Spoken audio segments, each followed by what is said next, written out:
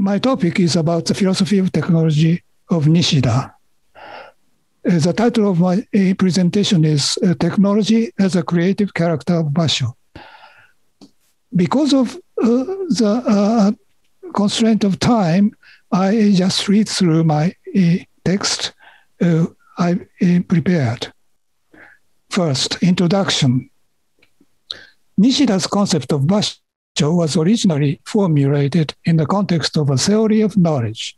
It was considered to be a most basic framework from which every conceivable factors emerge and which was characterized as a place of absolute nothing, in which everything conceivable is subsumed.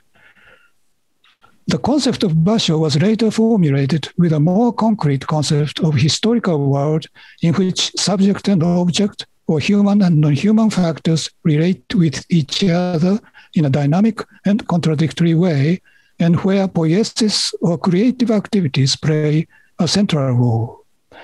According to Nishida, poiesis is a species of techne, and the world of poiesis is the world of homo faber.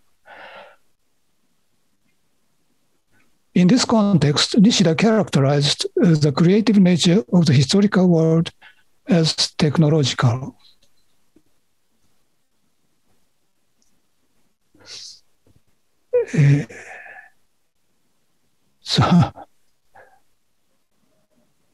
これがあれ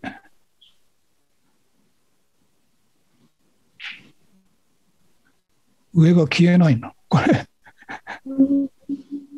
これがどうやってこれがどけなきゃいけないんだな。How can we understand the relation between the place of nothing and the historical world which is characterized as technological? The technology and its character of creativity have an essential relation to nothingness or a function of negation.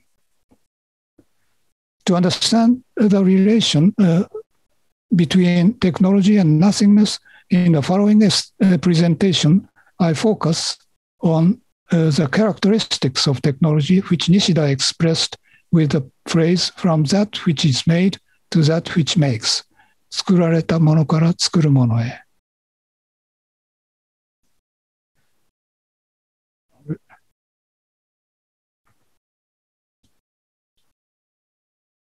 According to this view, not a maker or a producer, but what is made plays a fundamental role in the process of production.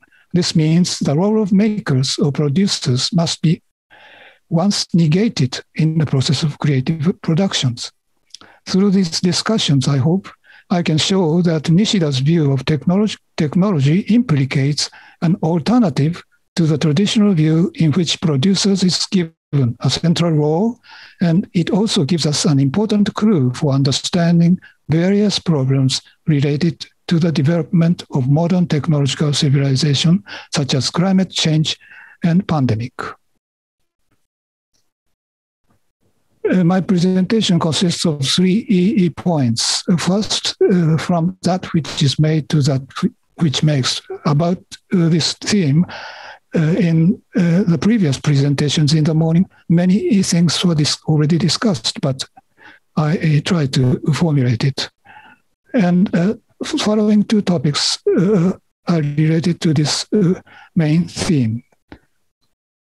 From that which is made to that which makes, I begin with a citation of Nishida. The historical world is a world of production and a world of creation. Production means that we make things. However, while things are made by us, they become entirely independent and move us in the opposite way. In addition, the acts of making things themselves originate from the world of things. While things and we remain opposite and contradictory, things move us and we move things. And through this process, the world creates itself as a contradictory self-identity. From that which is made to that which makes, the world moves through acting intuitions. We are able to make things because we are productive elements in the productive world and creative elements in the creative world. End of quote. When it comes to the process of producing something, we tend to think of a producer as a starting point. In contrast, Nishida claimed that not the producer, but what is produced must be presupposed as the starting point.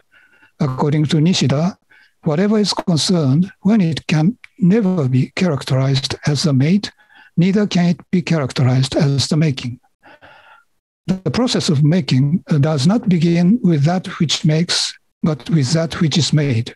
In other words, in the creative process of the historical world, there is no beginning that is understood in the ultimate sense, neither is there a creator who begins the production from nothing.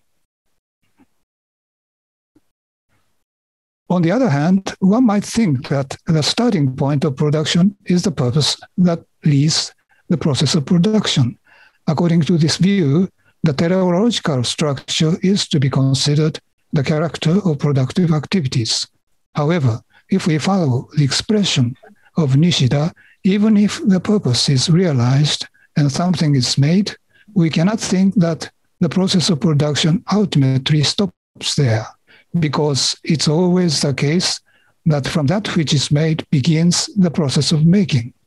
As to the end of the process of production, we cannot think of an ultimately final point, neither can we think of a producer who is entitled to determine what is the end of the process. The creative process has neither a beginning nor an end. There is no producer who determines the beginning or the end of the process of production. These are Nishida's characteristic view of technology and the ultimate reality. The fact that the historical world has neither the beginning nor an end means that there is nothing that moves it from outside. Therefore, in this world, this world moves by itself. What makes this self-movement possible is the contradictory relation between various factors in it and the relation between each factor and the whole of the world. The creative process has neither a beginning nor an end. There is no producer who determines the beginning or the end of the process of production. These are Nishida's characteristic view of technology and the ultimate reality. The fact that the historical world has neither a beginning nor an end means that there is nothing that moves it from outside. Therefore, this world moves by itself. What makes this self-movement possible is the contradictory relation between various factors in it and the relation between each factor and the whole of the world.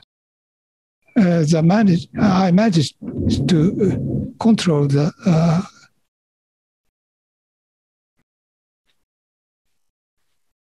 it's very complicated. It seems to be complicated. Can you hear this donor? Today in Tokyo, the weather is very bad. To see the world technologically means that we ourselves enter into the world and see the world. I explicated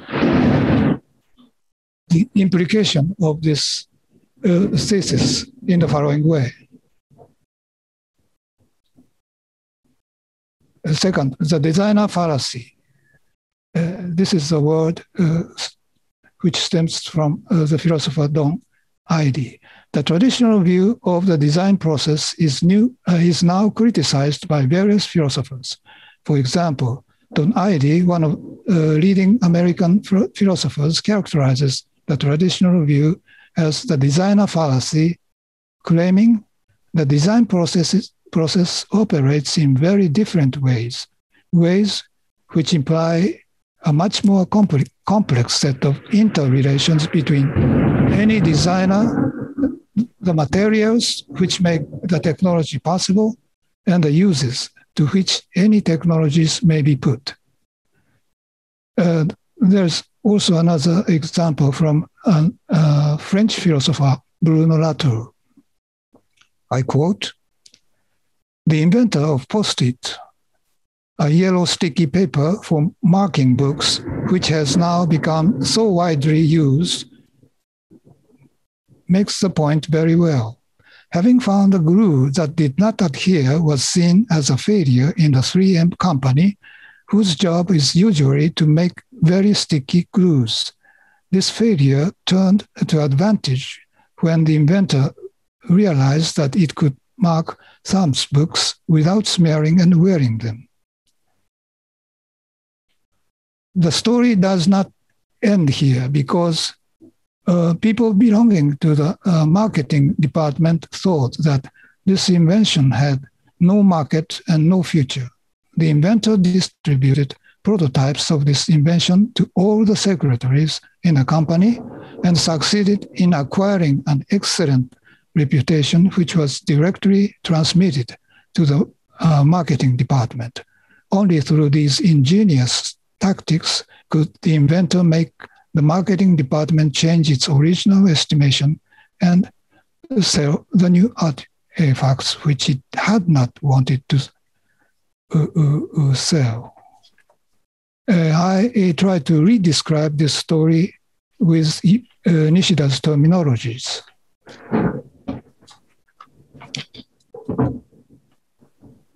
First, a newly invented glue, which was at first seemed to be a failure, began to show a new expressive 表現的 character to an inventor who wanted to mark thumbs books without smearing and wearing them, and motivated him to use it in a new context. This process can be characterized as a process of the negation of the first context in which an invented product was estimated as a failure, and the emergence of the new context in which the product began to have a positive evaluation. Nishida characterized the process in which an action is brought about by expressive things as acting intuition. Second, what is especially conspicuous in this case is that the process of finding the new way of using a product is nothing but the process of making a new type of artifact. Nishida emphasized that the negation of things through acting intuition is not a negation for its sake, but that the negation is necessarily an affirmation. In other words, consumption is already nothing but production. What is remarkable is that Nishida described these characteristics in a very impressive and idiosyncratic way. For example, he said that things that are formulated through expressive actions have the function of production by consuming themselves and negating themselves. This is a process of being born through dying.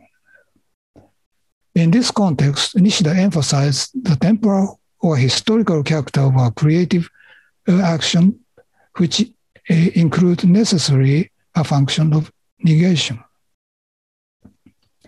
According to Nishida, in order to create a new type of thing, the original designer's intent and the intended thing must disappear into the past or must die in this process. To make things work, human factors must negate themselves and die once to make things work. I think no one has ever expressed criticism of the designer fallacy with such impressive words as Nishida has done here. The last part, technology and environment. According to the traditional view of technology, it's considered to be necessary for technologists to keep a distance from the world and take an objective stance toward it in order to make new artifacts and solve problems appropriately. In this case, it's clear that humans are considered to be located outside of nature upon which they act and in which they interfere. According to Nishida, this way of characterizing technology, which has been dominant in modern thought, not only misses the mark, but understands the essence of technology totally from the opposite direction. Nishida repeatedly emphasized that nature is also included in the historical world and is inseparably related to us as human beings. This means nature must be considered not as an object, but as an environment in which we are working and in which we act upon it. And the relation between us and the natural environment is characterized as contradictory as well as interactive. According to Nishida, technology is always embedded in a certain environment so that when we are engaged in producing things, we inevitably change the environment and the environment changes us in the opposite way. Action is inevitably followed by reaction. The more powerful creative technologies are, the more powerful the reactions are. When we consider the contemporary situation in which we live, it's clear that we are beginning to feel the reactions of the whole globe, even in our everyday lives. For example, almost every year we experience abnormal weather, and we cannot but feel the influence of the climate change or global warming. That means we cannot but admit that the whole globe is playing an important role as an influential actor in our historical world. Scientists are now beginning to talk about a new geological age called Anthropocene. Perhaps we can add the pandemic we are now globally experiencing as another typical example of this situation. If we consider these circumstances in our contemporary age, we cannot but confirm that Nishida's philosophical theses are beginning to have an actual meaning, because it seems now already natural to think that our historical world has a self-negating character of a contradictory self-identity, and that our world of everyday life remains a world of true crisis, however highly our technologies might develop. Thank you very much for your attention.